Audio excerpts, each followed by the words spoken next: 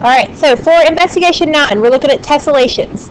You've got 3 different definitions: tessellation, regular tessellation, and then semi-regular tessellation that you'll need to copy into your notes. And then you've got 1 through 15 that you need to answer, and then A through E. Make sure that you do all of those tonight for your homework.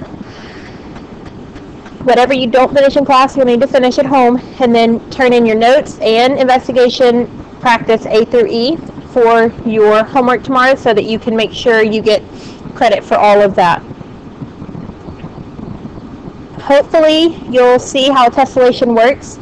I will say an example of a semi-regular tessellation would be a soccer ball. If you think about a soccer ball, it's composed of 2 different regular polygons.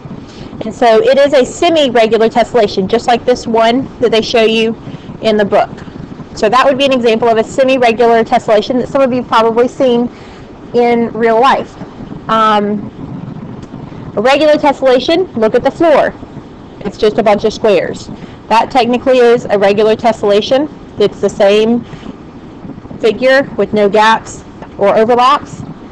But you have probably come up with tessellations before. So anyway, hopefully that'll make sense, but that's what you need to do for your investigation 9.